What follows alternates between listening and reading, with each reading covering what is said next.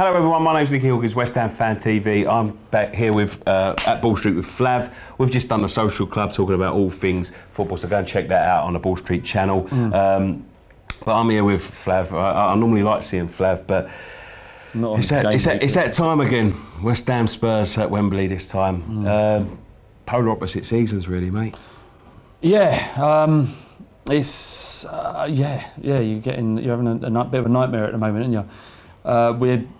Your fans want to hear me talk about? Yeah, go on, mate. Yeah, go on. I mean, we've gone to Wembley. We've had some tricky times, but we've got over them. We beat Liverpool convincingly, which was sweet, and no one likes Liverpool, do they? And Pochettino's got us playing well again. Yeah, I mean, it's been a good season so far for Spurs. Fantastic in the league, Champions League as well. 1-1 draw with Real Madrid. Yeah, this is the League Cup. Yeah. Any chances for us that you might leave a few out? Might give us a bit of a chance. 100%. We'll be playing a weakened team.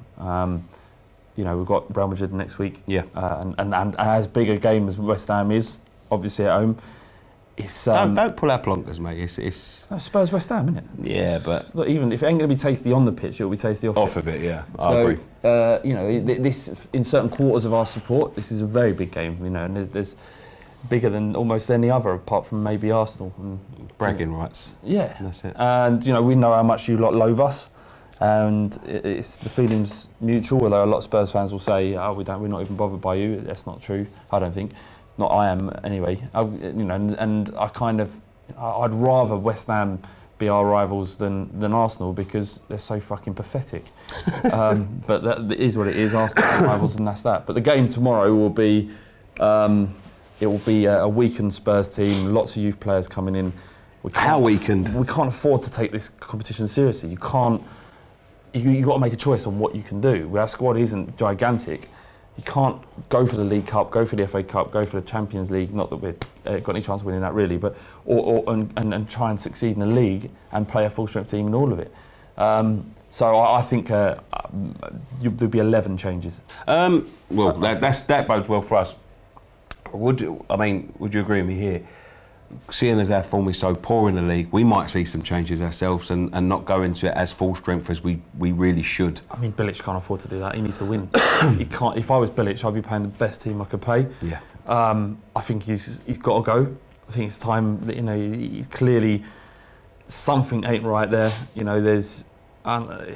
It's tough. It must be tough as much as I don't like West Ham. It must be tough losing your stadium. The players don't seem to really want to play for Bilic. Bilic seems a little bit inept, or at least a little bit lost, kind of run out of ideas. Yeah. But he's playing for his job. He's been given that extra 2-game little buffer to see if he can turn it around in that 180 minutes. So he can't afford not to do this. He can't think. He can't think 6 months down the line or to the end of the season. He's got to think now.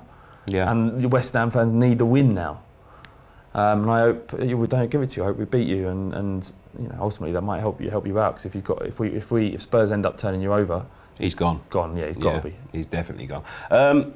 Is it a little bit bittersweet playing at Wembley, Flav, with these cup games? I mean, you've got FA Cup coming up in January. Yeah. Obviously, this is the League Cup. You win this one, you get into the quarter-finals. Obviously, I know that you can't target this competition, but it's the cup. Everyone wants to get to Wembley. I'd love to.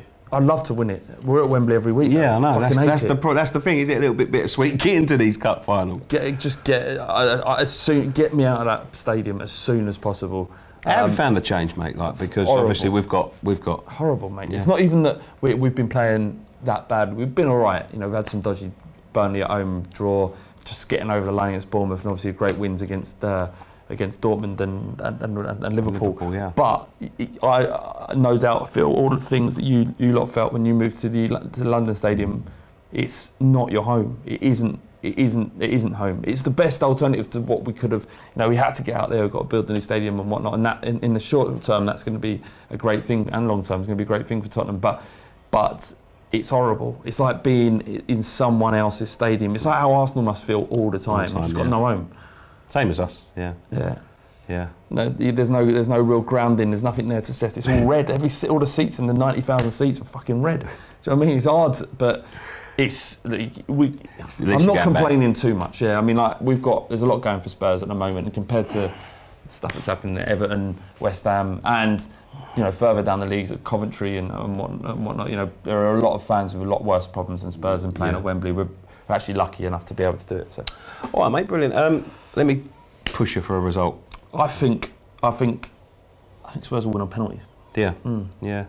I'm going to push just because of the changes. If it was an 11 against 11, the 11 that played on Saturday against the 11 played on Friday for us, it'd be a thrashing. But because of the changes, I'm going to push for a 2-1 win for West Ham. Fair enough. All right, mate. Thanks for joining us anyway. That's a pleasure, Nicky. I love you, mate. Cheers, mate.